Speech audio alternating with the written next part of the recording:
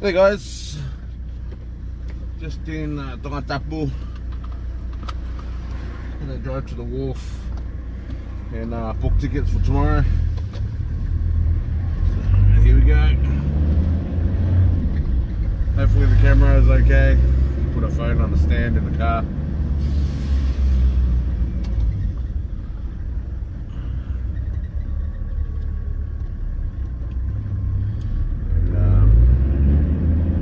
Yeah, we're just going through, to be honest, can't remember where we're going through.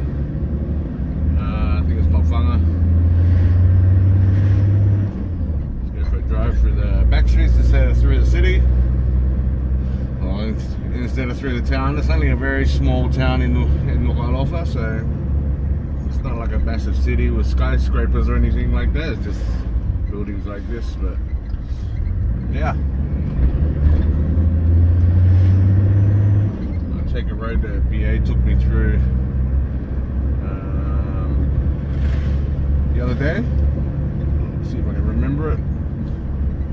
Shouldn't be too hard. And the thing about giving directions over here is pretty, you gotta know the places, you gotta know the areas, because if you don't, it's pretty hard to figure it out, because when they try to explain directions to you, they'll explain it in a way where, oh, do you know this area, that building, that two-story white building, or on the corner there's this and that.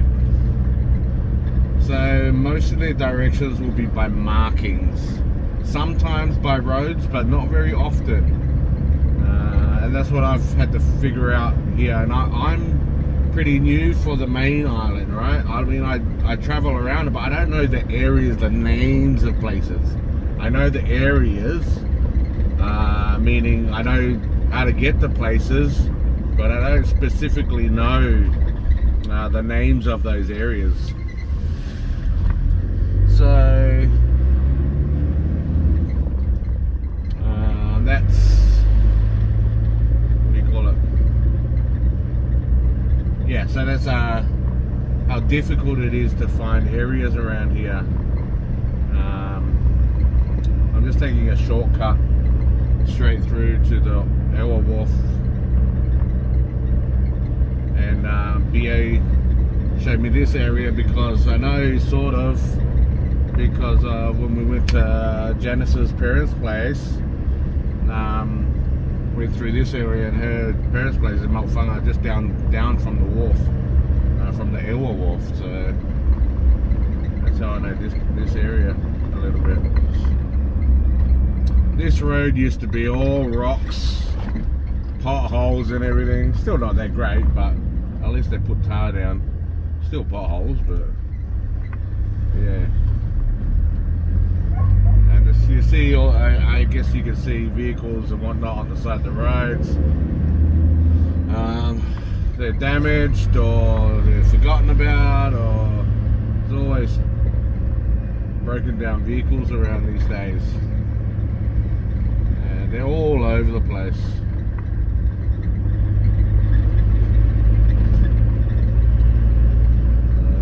And Tonga, over in Tonga here, it's pretty flat. There's no hills, so to speak, no mountains like Ewa, where you have to climb up the roads. These ones are, or drive up the roads. These ones are it's pretty level here in Tonga, and that's why if a massive tidal wave comes, it comes straight in. There's not much barriers to keep the tidal wave out.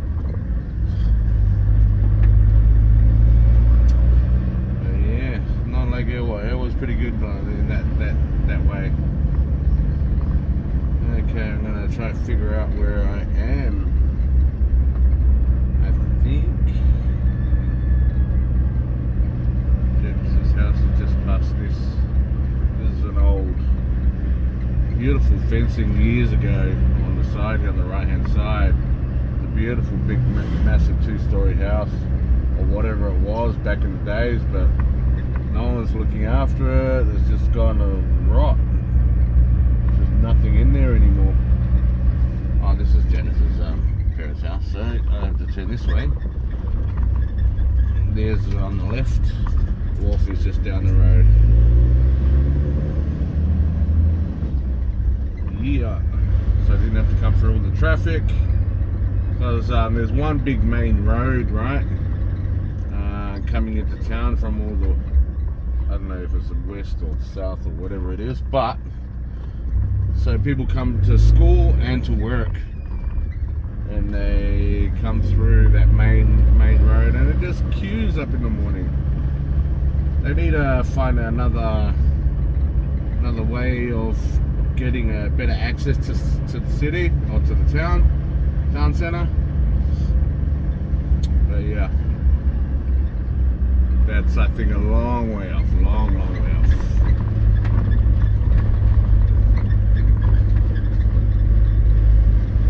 Which way am I going to see? I'm going left. Yes, I'm going left. Left then right. Where the little boats are for, what do you call it? Fishing boats. They have fishing charters here as well. Just going to turn right into here where the Malau office is, so I get my tickets and everything sorted before I do anything else, and make sure the boat's going tomorrow. And ask where I can put my box so it doesn't get stuff, because it doesn't get stolen out of it. So this is the Malau office right here. I'm gonna go get my ticket sorted, box and the vehicle. Alright guys, bye for now.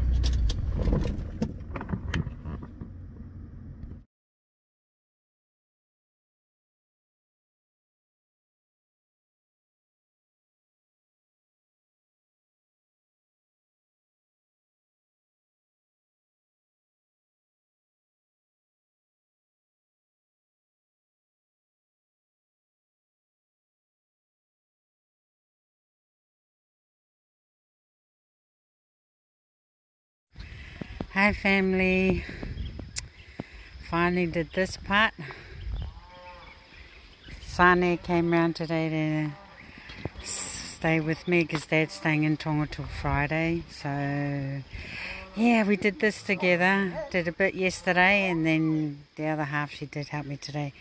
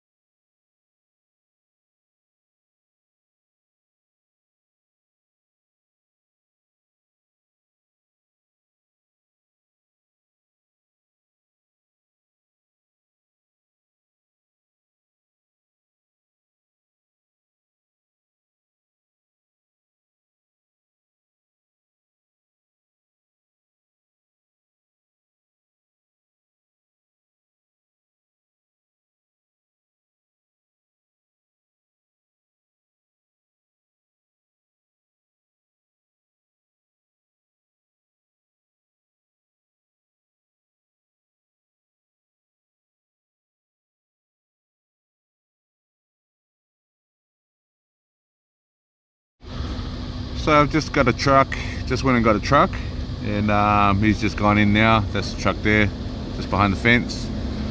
The box is going to get on that. They said it was ready, paperwork's all sorted, and now after that we gotta take it to the Ewa Wharf. So the Ewa Wharf, get it to there, that's already paid to get on the boat. The boat's going 10 o'clock tomorrow. On their website 6 o'clock, he said 8, and then he goes, oh nah, 10. I'm not too sure, I'll double check with them because we don't want to be late for that. But I'll get the box over there. I'm not too sure if I put it in the Onimato yard for now, just to be safe overnight, but we'll see from there. But yeah, I'll go over I'll do a separate video on how much it actually costs to get a box, and especially from the main island to Ewa. Everything added up, and yeah. Alright then guys, take it easy and God bless, eh?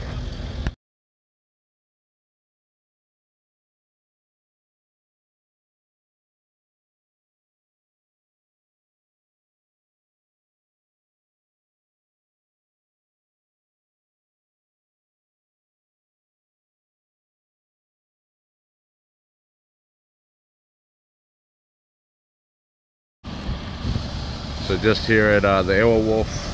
This is just gonna go on the Malau tomorrow, and they'll put this box on the boat tonight. And if it rains, he said they'll get it out of the rain. So that's good. This guy got it to the wharf over here from the customs for around about $40.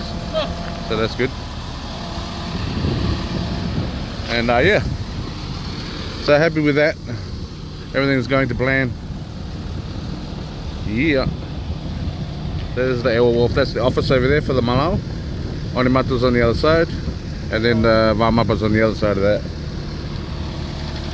So I made sure that I got a crane truck, because the forklift for the Malau, they don't have it at the wharf today. They got it on the boat, so that's why I got the crane one. But that's alright, it's pretty cool.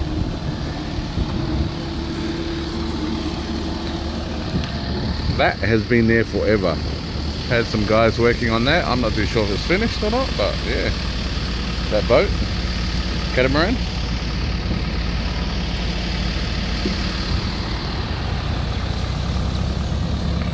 Alright guys,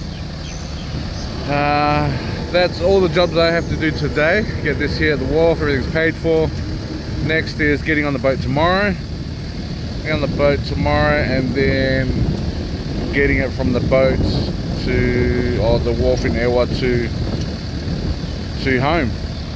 So that's the next part of it. Alright guys, take care and God bless.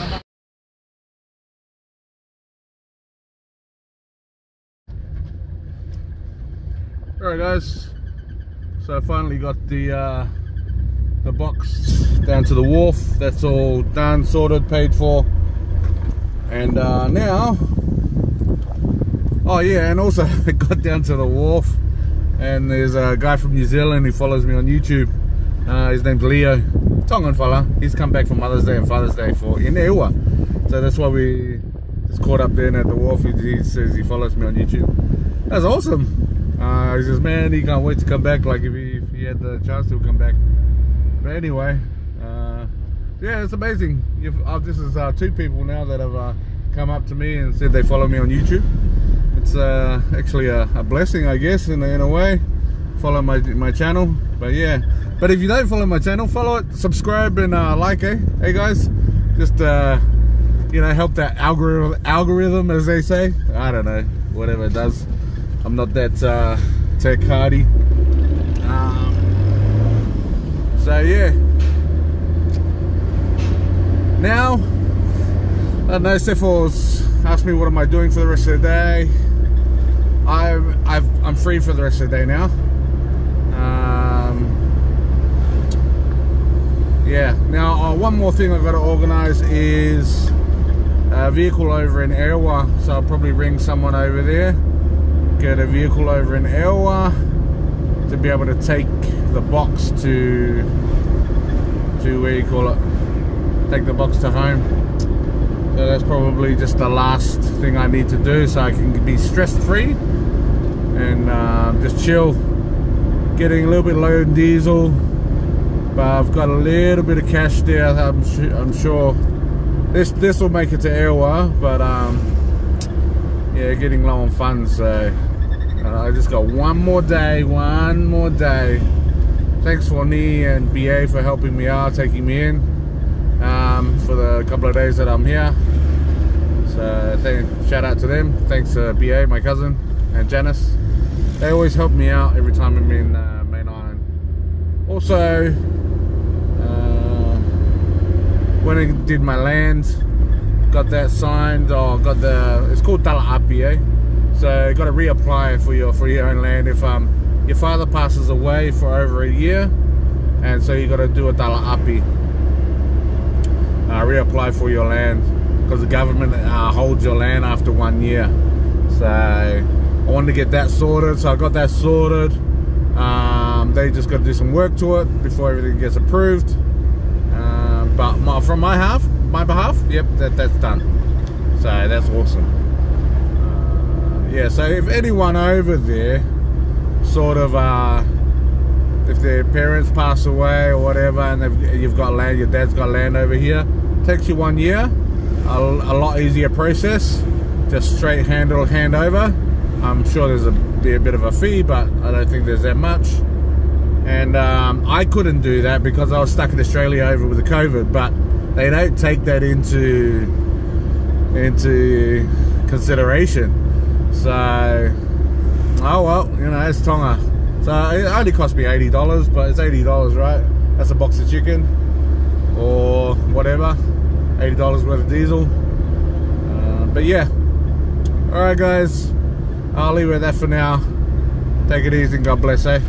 Bye.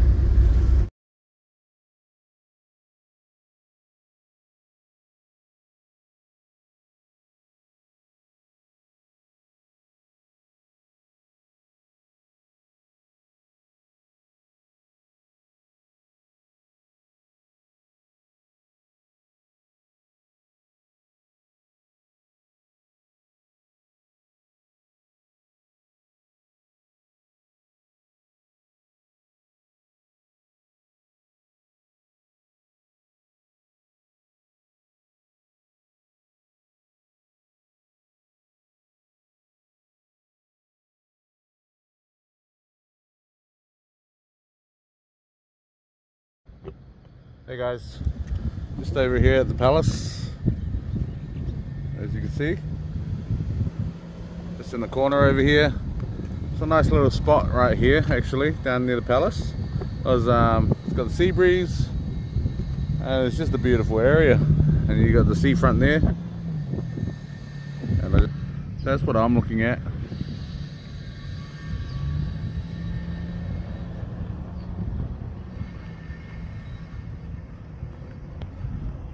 So it's just a beautiful area. I just parked over here, over there, and there used to be like all these what do you call it, traps for fish in there all over here, but not anymore. I don't think you're allowed to fish here anymore. But yeah, they've got some traps on the far side, but I think you have to have a license. But yeah, they've just paved all of this. It was pretty cool. I reckon that's awesome.